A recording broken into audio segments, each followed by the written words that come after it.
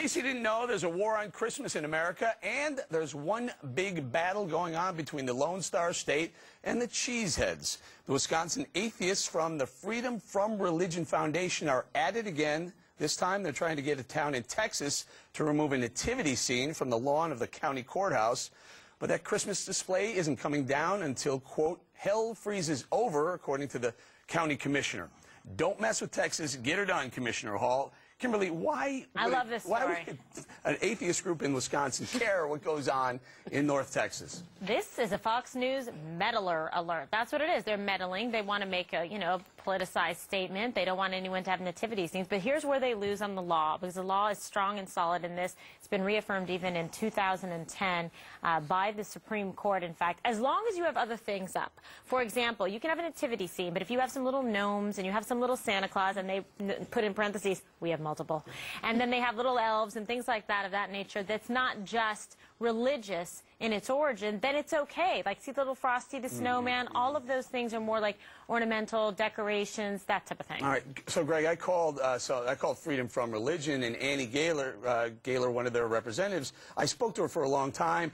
She went through, I said, what about this guy who says when hell freezes over? She says, it sounds like prejudicial. I said, are you going to bring him to court? She said, well, maybe we will. But here's where it got really funny. I said, what do you have against the nativity scene? And she said, nothing, but if there is a nativity scene, there should be a Festivus pole and the flying spaghetti monster. So one of my favorites. I Googled the flying spaghetti monster, Greg, and there it is. Those are meatballs on the side, and that's spaghetti in the middle. Get out of here. I kid you not, they're absolutely dead serious. Bob at an Italian restaurant. You saw that before, didn't you? Yeah, I think Bob was with that last night. Hey, I'll tell you, I saw that many nights like that. Here's the thing. You know what this reminds me of? I didn't know that was a festival. You know what this reminds me of? About a couple of weeks ago, I was standing outside of a bar smoking a cigarette and minding my own business. And I swear, 100, 200 yards away, this woman walked across the street, came up to me and told me that I shouldn't be smoking. And I'm going like, how can you smell my cigarette from 200 yards away? That didn't matter because it upset her. It rankled her. This is the same case. These are lonely, hopeless people from Wisconsin traveling all the way over there because they don't like what you're doing. Go away. Get a life. Did you deck her? No, I've done. Oh, man, okay, you wait, we don't want to start a feud with Wisconsin and some of the friendly, nativity-loving cheeseheads there. Because this is just this organization, this group that's a little bit ACLU-like. Well, you hear this all the time at Christmas time, and not Christmas time. Atheists are always meddling, as you said, to try and block religion. And you know what? Atheists are free to put up nothing. They believe in nothing. So actually, they're being displayed in this nativity scene. Next to the nativity scene is nothing. Bob, so they're there. Part of this discussion with this woman, I said, well, why do you care? And she said, well, we're a national organization. Then I asked Annie Gaylor, I said, well, who complained? Was it one of your members? Well, no, not one of our members, but a resident. I mean, she's not even a resident or not even a member of the group that's suing them or may sue them. Did I tell you I was a baby Jesus? Yes, you did. And I broke the manger. This was just last Christmas. No, this was not.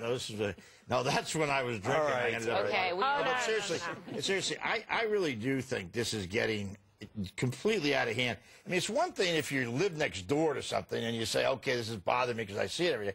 But you're right. But Wisconsin to Texas, I mean, don't go there. I mean, a lot of people don't go to Texas for good reason. I mean, nothing against Texas, don't get me wrong, but I mean, who's traveling from Wisconsin to Texas? Greg, one more comment from her.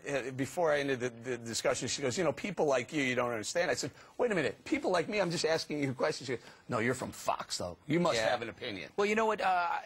She must have something against mangers. I think she's a mangerist. A mangerist? She's a mangerist. Nativityist?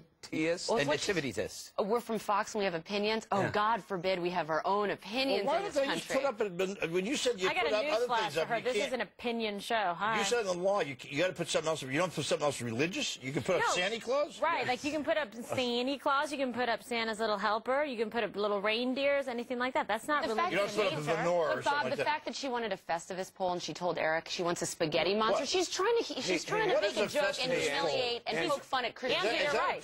Making a mockery. Please don't be disrespectful. It's a Seinfeld thing? Flying spaghetti monster. Oh, not just your I'm sorry. You're right. I have no opinions either. Okay.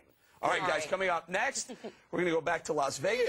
Dana is hanging out with Miss Rodeo America. She's going to tell us what that's all about. Gosh. Bob, you want to do that? Yeah! Oh my God, you're But not first, a cowboy. a little Christmas cheerful from one of my favorite people. Check it out. Later on, a little Chris Fire.